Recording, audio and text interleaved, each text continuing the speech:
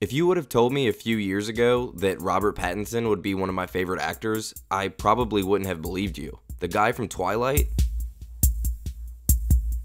Despite kicking off his career with another highly popular franchise, this strapping young lad must be Cedric, am I right? Sir. Pattinson is without a doubt best known for the Twilight saga, and was therefore labeled a bad actor, as per custom. Robert Pattinson is not a good actor. He wasn't a good actor at school, he's not a good actor now. While the Twilight films were very successful, they were on the butt end of countless jokes, even in other movies. I really went to see the new Twilight movie by myself, and it was so bad. In between and after the Twilight films, Pattinson made a conscious effort to take on smaller, more cinematic films. Working with acclaimed filmmakers like Werner Herzog and David Cronenberg, Pattinson has distanced himself from franchise filmmaking. Why not another blockbuster? Why do you like the small stuff? I've had the luxury of kind of not having to keep working constantly, and so I've kind of been able to choose what I want to do, and it's just kind of been what I want to do. In gravitating towards these more artful films, Pattinson has broken out of the charming, proper character molds that he has been best known for. While the Twilight films sort of forced Pattinson into an acting corner, I never really quite knew how to play a vampire. There, I just sort of played this sort of pale person. Other films have allowed him to spread his wings and show a full range of what he can really do as an actor. I don't want your love. I've never loved you. Your smell, it turns my stomach. Because you smell of him. You filthy husband!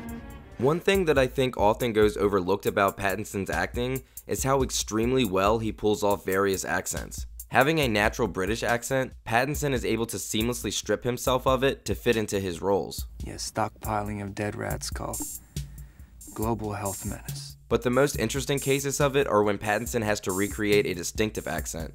In The Rover, Pattinson's dry southern twang makes his voice virtually beyond recognition. Possess that lady to get the car alone from there.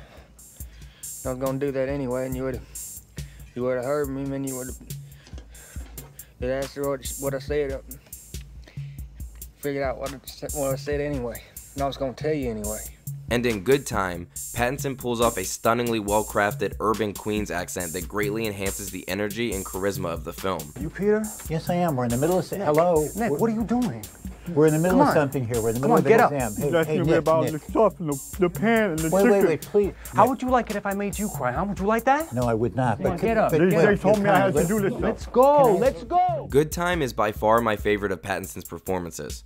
Not only do I believe it to be his best performance, but I find it fascinating that Pattinson actually sought out the Safdie brothers and they wrote the film around him. Pattinson realized that his last few roles were rather static and reactive, so he wanted to push himself to do something more frenetic and transformative. Though there's no heavy makeup or prosthetics involved, Pattinson disappears into the role, becoming almost unrecognizable and definitely a far cry from Edward Cullen. You don't know what I'm talking about at all. Though it looked like Robert Pattinson would be doomed as the poster boy for young adult franchises, he seems to have really found his calling with unique, more stylish films. Here's to hoping that he stays out of the shadows.